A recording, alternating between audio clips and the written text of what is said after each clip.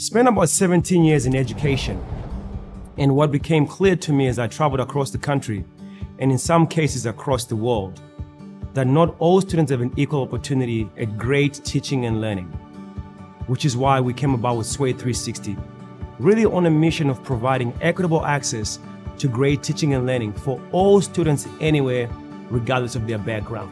As we're visiting with superintendents and district leaders across the United States, we're hearing some of the same challenges. The main challenge is always student achievement. In recent years, scores in both language arts and math have dropped.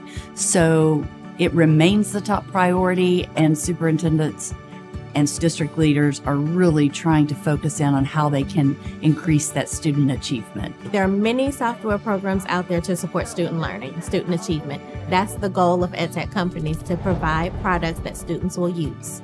But what we're finding is often districts don't really know if that software is being used, if they're getting their return on investment.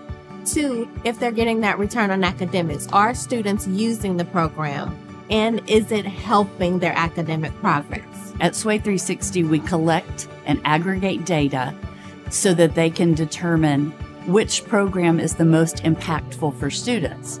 Not only does this allow them to choose the best program for students, but it allows us to take things off the plates of teachers who feel overwhelmed. Teachers now feel comfortable knowing that they're using the programs that are having the greatest impact on student achievement. All students have access to technology for instruction. Can you imagine the amount of data that's on those devices? To really help drive instruction, we can learn so much from that in terms of how they are learning and identify their interests. To help you reach your goals with SWYE360, we've intentionally designed a multi-year professional development plan. That professional development plan includes 3 phases, with a focus for each phase and professional learning goals. In phase 1, we're going to really focus on aligning your educational technology usage with your expectations for those usage. The second thing we're going to do is really look at that data to identify whether you're getting return on academics with that educational software, and we're going to strategize how we can maximize both the return on investment and the return on academics. In phase 2, we're going to focus in on personalizing blended learning. We're going to look at the what and why of blended learning, and we're going to unpack the different models and strategies.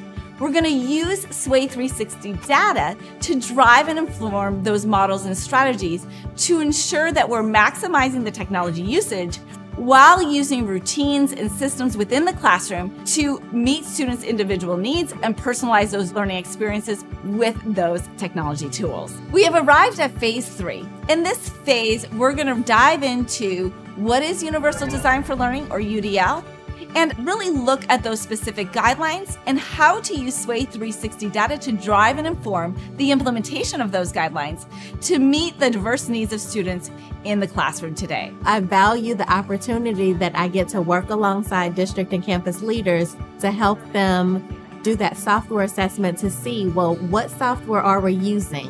What software do we not know students are using that may be a redundant program from what we already paid for? But more than that, how can we help support the classroom teacher with using that program for the students with fidelity so they can get the academic outcomes they desire?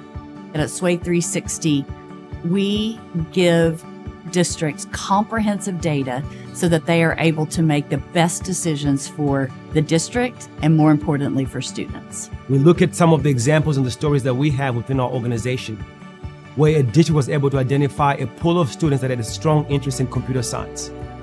I think about those group of students, and I think about the track that they are on now in computer science, and I think about the jobs of the future, the jobs that they will have access to now, that they will be able to bring back to their families and make an impact in their local economy. Those kids' lives will never be the same again. They'll be able to change the trajectory financially for their families. Then for those students that are struggling with learning, I want you to think about IEPs, personalized learning. How can we leverage the power of technology to drive specific learning outcomes for specific students based on where they are, instead of us just trying to really use anecdotal feedback, but really leverage the power of technology to drive learning outcomes. We believe at SWYE360 that technology in the hands of great teachers can be transformational.